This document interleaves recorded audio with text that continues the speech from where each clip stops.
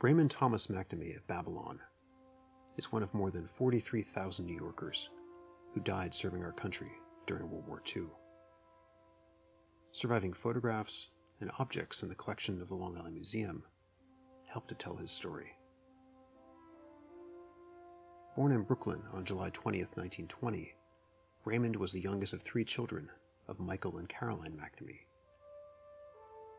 In the early 1940s, the family moved out to Long Island and lived in a townhouse at 18 Cormac Court in Babylon. Raymond, his father, brother, and sister-in-law all worked at the nearby Kenwood knitting mills. With the U.S. entry into World War II, after the Japanese attack on Pearl Harbor on December 7, 1941, Raymond registered for the draft in February 1942 and was inducted into the Army that October. After basic training in Kentucky at Camp Campbell, Private First Class McNamee went overseas to North Africa in April 1943. Assigned to B Company, 82nd Armored Reconnaissance Battalion, 2nd Armored Division, he took part in the Allied invasion of Sicily in July and August. This photograph of McNamee dates to that time and was likely included with a letter he mailed home. In addition to his Army-issue gear, McNamee carried this tiny Italian dictionary and wore this silver ID bracelet. While the Army issued dog tags to every soldier, it was common for families of service personnel to provide them with supplemental identification should they be killed, wounded, or captured.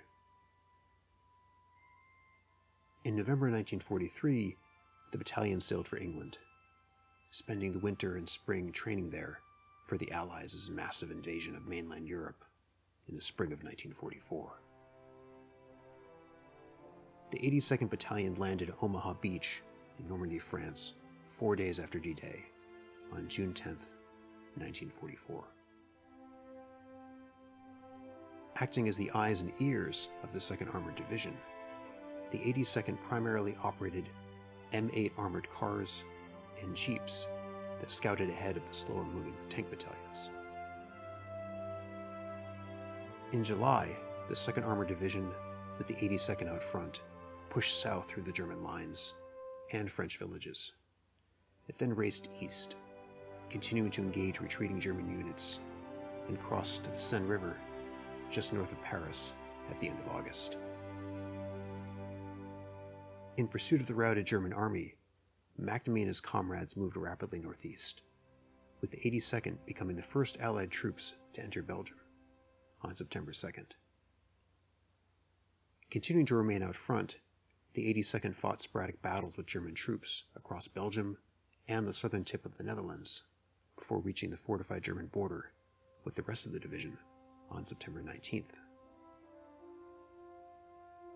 Called the Siegfried Line, or West Wall, the fortifications were a network of bunkers, anti-tank obstacles, and gun emplacements. With their advance stalled, McNamee and other members of the 82nd dismounted and began making patrols along the line. It was here in the first week of October that McNamee went missing. Back in Babylon, Caroline McNamee received a telegram from the Army on October 26th with news that Raymond was missing in action. British troops subsequently discovered McNamee among dead American soldiers in their sector of the German border. A second telegram to Caroline, on December 7th, expressed the Secretary of War's sympathy that her son had been killed in action on November 24th. McNamee's obituary appeared the week before Christmas in the Brooklyn Daily Eagle. McNamee's fellow soldiers would go on to take heavy losses, assaulting the line, defeat a German counteroffensive that winter in the Battle of the Bulge, and finally force Germany's surrender in May of 1945. McNamee and other American war dead were eventually collected by Special Army units and brought to a field outside the Dutch village of Margraten for ID and burial in a new military cemetery. The Army mailed home his few personal effects, with the family also receiving his Purple Heart for being killed in action. The Netherlands American Cemetery today is the resting place for 8,301 American service members, their graves marked with white marble crosses or Stars of David.